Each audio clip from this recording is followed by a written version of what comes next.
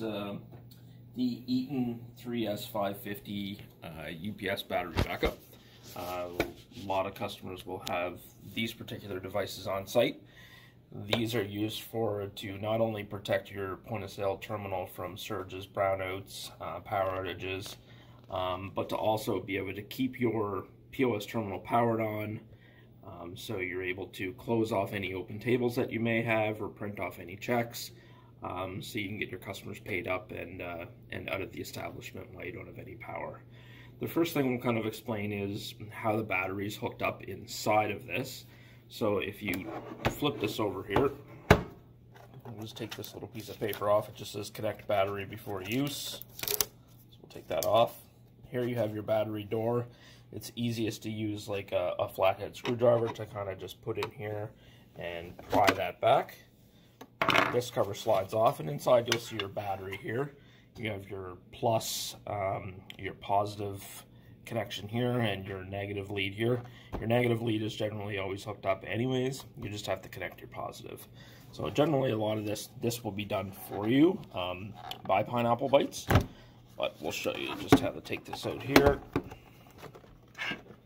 So we just kind of remove it, and inside here you have your little plastic lead, and that just slides onto this little connector there. Just make sure it's in there nice and tight, pushed up, and then you just kind of push it back in.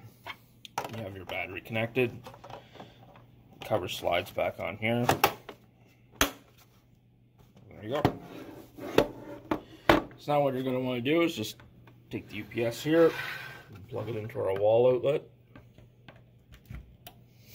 And the power of the UPS on, you're just simply going to hold in your power button located at the top here until it beeps, and then you just let it go. And you'll notice here you have a green light, signifies everything is good. This unit's powered up, it's working fine. There is a little red light beside here, caution. If you ever do have this hooked up properly and this light may come on, that could indicate that the positive and negatives are reversed in your wall outlet. So you may need to get an electrician in to fix that for you. Explain the two sides of the UPS here. So you have one side here, and this says surge protection.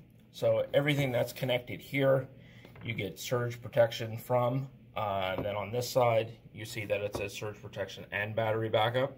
So anything you have plugged into these four outlets will be protected by the battery. So if the power goes out, anything that is plugged into these four outlets will remain on.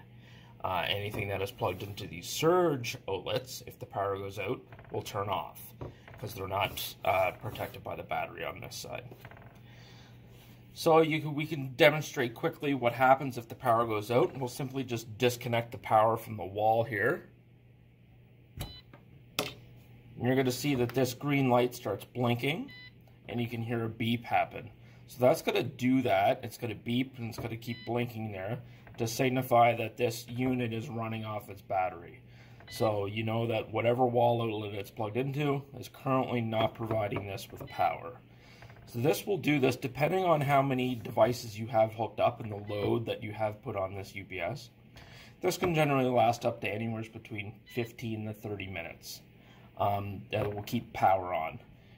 So that will give you a good time to be able to go onto your point of sale terminal, print off any open checks you may have, and power down the terminal properly, so when this actually does drain its battery, the power is just not being shut off on your point of sale terminal. You want to make sure you shut that down correctly.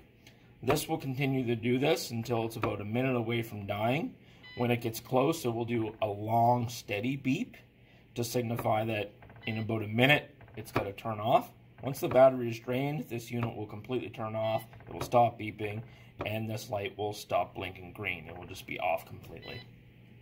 To get that back on, what you're going to want to do is make sure, like, if the power comes back on, so we'll plug it back into the wall here. You can see here, as soon as it gets power back, as long as the battery was still active, the green light will stop blinking. It will go back to its regular mode, and it will stop beeping. Everything's good for that now. You can power on your devices normally. Then what you're going to want to do is, if, let's say you come in the morning and this has been beeping and then it just died, what you're going to notice is you'll notice that the UPS here will not have a light on. So that's going to tell you that the power that has been going to this UPS has been shut off.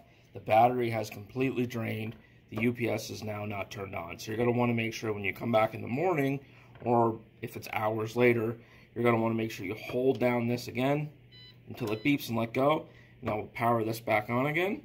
And as it's connected to here, it's recharging the battery the whole time. So then once this is turned back on, you can go ahead and power on your devices and everything will work fine again.